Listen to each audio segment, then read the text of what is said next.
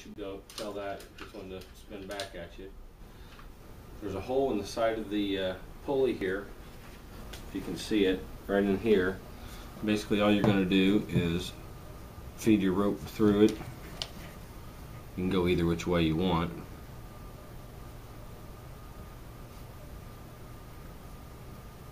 Once you get it through there,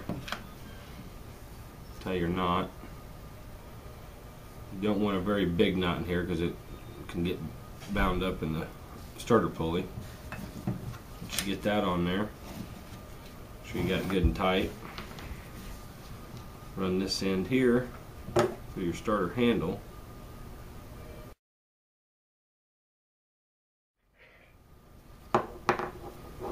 Tie you a little bit bigger knot on this one so it doesn't pull through your handle here.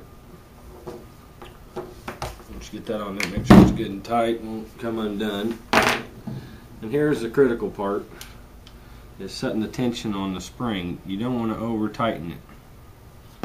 If you over tighten it, you'll end up bending or breaking the spring. And you just wind this up. Some of them actually have cutouts for this.